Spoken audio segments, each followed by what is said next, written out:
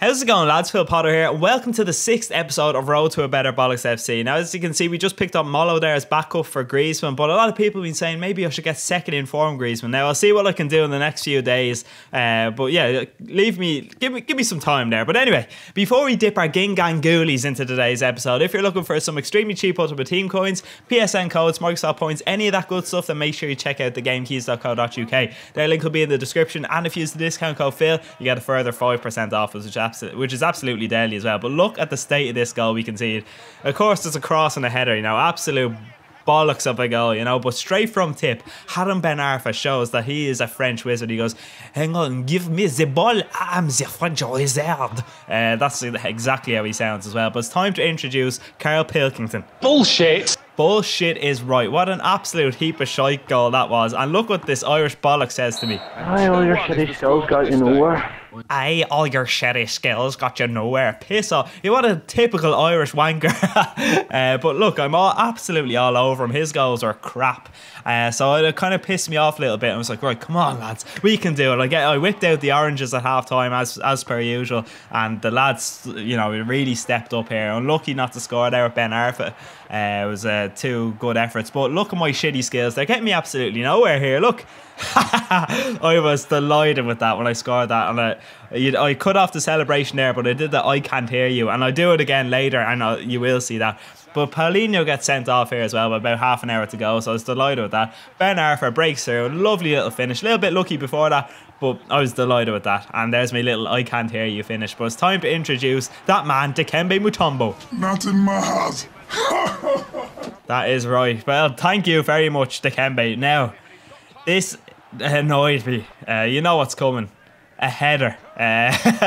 Yeah, what can I say? I was so annoyed with that, you know, because I was all over this lad. This guy did not deserve to score 3 goals against me. And then look at this. Oh God, I could not score in a barrel of pennies, as you see right there on your screen. But if that's it, it finished 3-3. And let me just tell you, that is the beginning of a very, very action-packed episode, okay? Now, as you can see, look at the stats here. There's no way I deserve to be 3-3 with this guy at the end of the game. There are times when I put my hands up and go, what, you know what, fair play, he was a good player. That is not one of those times. That Irish lad was a wanker.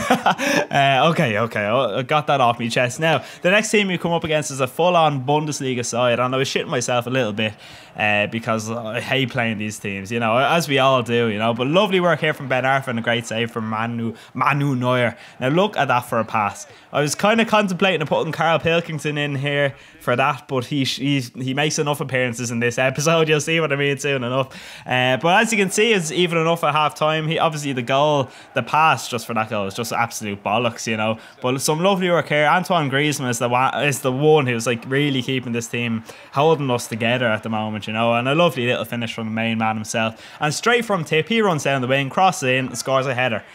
Oh my God, I swear to God, sometimes this game, I'm finding it a lot more frustrating on next gen than I was on PS3, I must say. But lovely work from Ben Arfa, and it is time to introduce Carl Pilkington here. Wait till you have a look at this. Bullshit. Bullshit. Bullshit.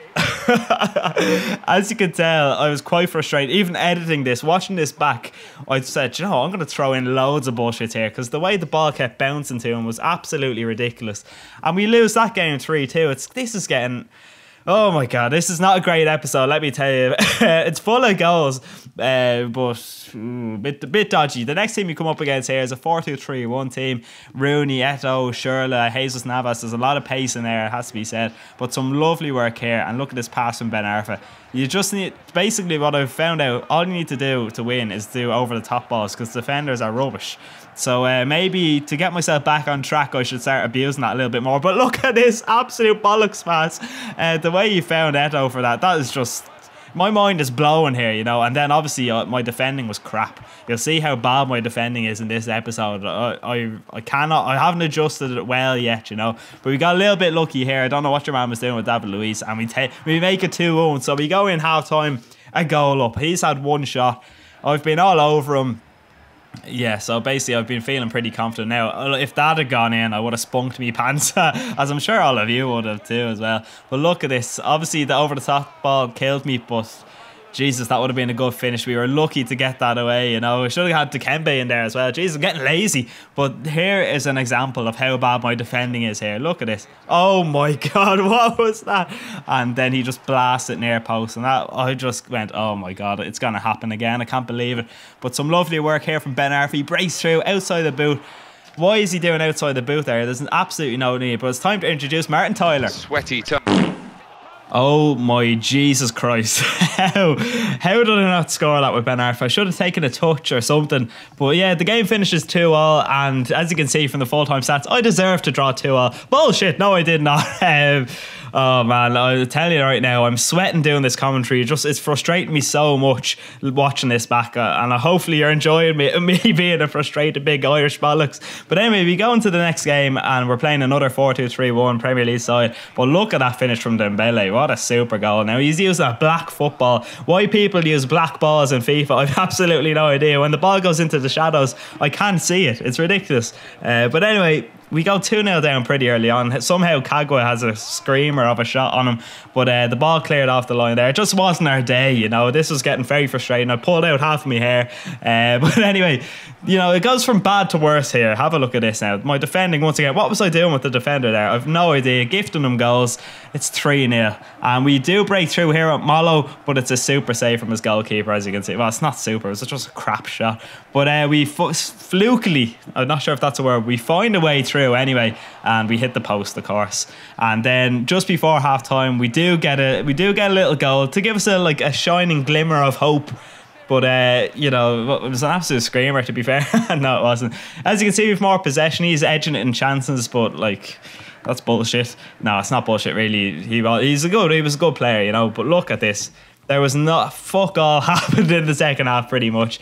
As you can see, with more possession, we have the exact same amount of chances, except he's just more clinical. So I decided I'm going to buy myself some scum. So I bought Flamini. Basically, he's a good tackler, tough tackler. He's got high defensive work rate. So that's what I was thinking. I was like, I'm conceding way too many goals. So I bought Flamini to try and help break up the play a little bit. I've also bought a Portsmouth jersey. So just thought, mate, it looks a little bit more French, you know. But look at this. 7 minutes into the game and Aguero scores the screamer. 18 minutes into the game and look at this for a goal.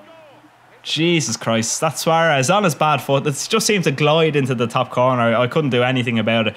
Look how bad my defending is here. I knew he was going to do that. Like, it's so obvious he was going to cut in there, but what can I say? I'm crap. And it's 4-0 before half time. This is the worst episode of Bollocks FC, or whatever I call the fucking thing.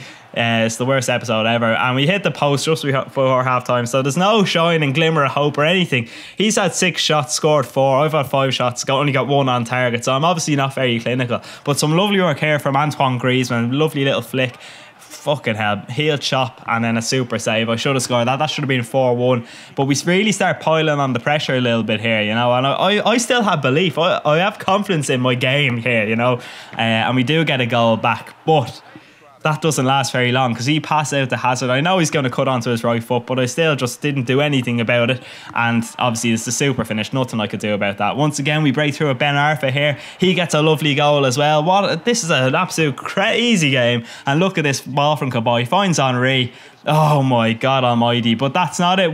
We do get another goal. So it's 5-3. But unfortunately, we cannot get a proper comeback. And it finishes 5-3. So this is the worst episode of Road to a Better Bollocks I've ever done in my life. I don't think I've gone an episode without winning one game ever. I think that's a first. But I do hope you enjoyed. I actually enjoyed watching back because it's just mental. It's just a crazy bit of stuff going on. But I do hope you enjoyed. If you did, do leave a like. It helps me out so much. I just hope you enjoy the rest of your day. Have a good one, lads. Talk to you later.